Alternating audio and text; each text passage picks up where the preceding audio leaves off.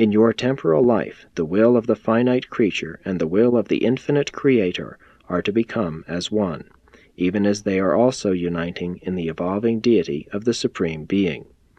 Pour out upon the planet of your bestowal the Spirit of Truth, and thus make all normal mortals on that isolated sphere immediately and fully accessible to the ministry of the segregated presence of our Paradise Father, the Thought Adjusters of the realms. 7.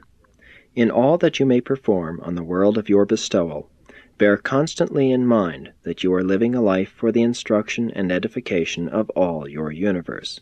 You are bestowing this life of mortal incarnation upon Urantia, but you are to live such a life for the spiritual inspiration of every human and superhuman intelligence that has lived, now exists, or may yet live on every inhabited world which has formed, now forms, or may yet form a part of the vast galaxy of your administrative domain.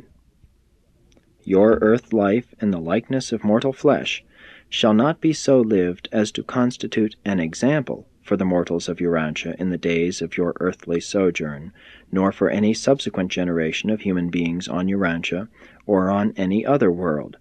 Rather, shall your life in the flesh on Urantia be the inspiration for all lives upon all Nebadon worlds throughout all generations in the ages to come.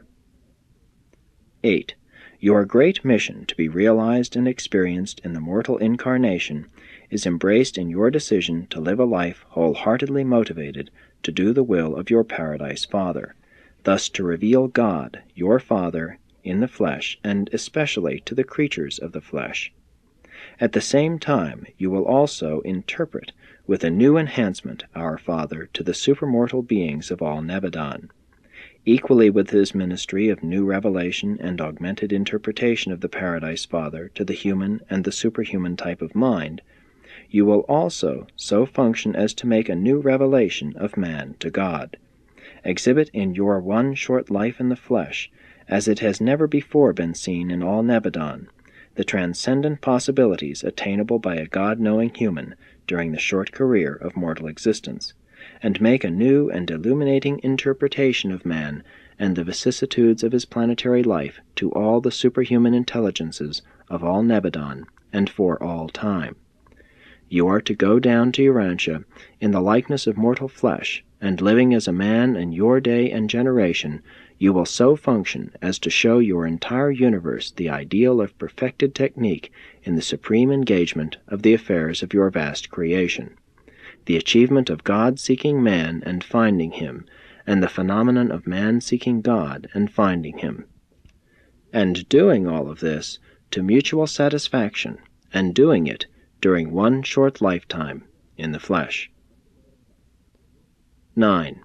I caution you ever to bear in mind that, while in fact you are to become an ordinary human of the realm, in potential you will remain a Creator Son of the Paradise Father.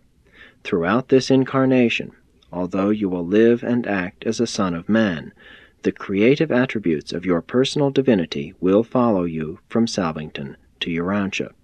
It will ever be within your power of will to terminate the incarnation at any moment subsequent to the arrival of your thought adjuster. Prior to the arrival and reception of the adjuster, I will vouch for your personality integrity, but subsequent to the arrival of your adjuster, and concomitant with your progressive recognition of the nature and import of your bestowal mission, you should refrain from the formulation of any superhuman will to attainment, achievement, or power, in view of the fact that your creator prerogatives will remain associated with your mortal personality because of the inseparability of these attributes from your personal presence. But no superhuman repercussions will attend your earthly career apart from the will of the Paradise Father, unless you should, by an act of conscious and deliberate will, make an undivided decision which would terminate in whole personality choice. 3. Further counsel and advice. And now, my brother, in taking leave of you as you prepare to depart for Urantia, and after counseling you regarding the general conduct of your bestowal, allow me to present certain advices that have been arrived at in consultation with Gabriel, and which concern minor phases of your mortal life. We further suggest 1.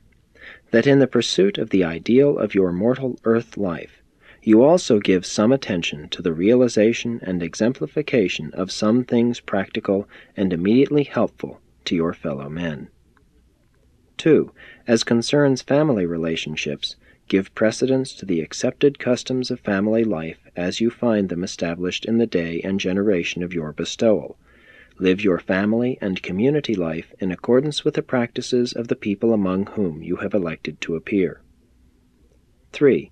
In your relations to the social order, we advise that you confine your efforts largely to spiritual regeneration and intellectual emancipation. Avoid all entanglements with the economic structure and the political commitments of your day. More especially, devote yourself to living the ideal religious life on Urantia. 4. Under no circumstances, and not even in the least detail, should you interfere with the normal and orderly progressive evolution of the Urantia races. But this prohibition must not be interpreted as limiting your efforts to leave behind you on Urantia an enduring and improved system of positive religious ethics. As a dispensational son, you are granted certain privileges pertaining to the advancement of the spiritual and religious status of the world peoples. 5. As you may see fit, you are to identify yourself with existing religious and spiritual movements as they may be found on Urantia, but in every possible manner seek to avoid the formal establishment of an organized cult, a crystallized religion, or a segregated ethical grouping of mortal beings. Your life and teachings are to become the common heritage of all religions and all peoples. 6. To the end that you may not unnecessarily contribute to the creation of subsequent stereotyped systems of Urantia religious beliefs, or other types of non-progressive religious loyalties, we advise you still further.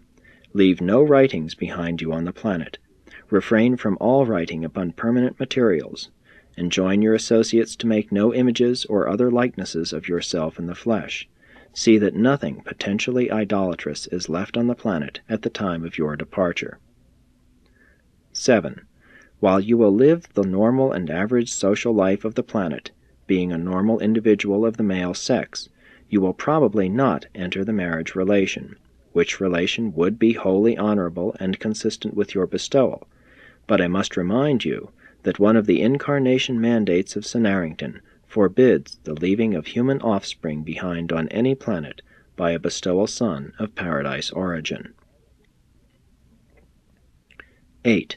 In all other details of your oncoming bestowal, we would commit you to the leading of your indwelling adjuster, the teaching of the ever-present divine spirit of human guidance, and the reasoned judgment of your expanding human mind of hereditary endowment. Such an association of creature and creator attributes will enable you to live for us the perfect life of man on the planetary spheres, not necessarily perfect as regarded by any one man in any one generation on any one world, much less on Urantia, but wholly and supremely replete as evaluated on the more highly perfected and perfecting worlds of your far-flung universe. And now may your Father and my Father, who has ever sustained us in all past performances, guide and sustain you, and be with you from the moment you leave us and achieve the surrender of your consciousness of personality, throughout your gradual return to recognition of your divine identity incarnate in human form, and then on through the whole of your bestowal experience on Urantia until your deliverance from the flesh and your ascension to our Father's right hand of sovereignty. When I shall again see you on Salvington, we shall welcome your return to us as the supreme and unconditional sovereign of this universe of your own making, serving, and completed understanding. In your stead, I now reign. I assume jurisdiction of all Nebadon as acting sovereign during the interim of your 7th and mortal bestowal on Urantia. And to you, Gabriel, I commit the safekeeping of the Son of Man, about to be, until he shall presently and in power and glory be returned to me as the Son of Man and the Son of God.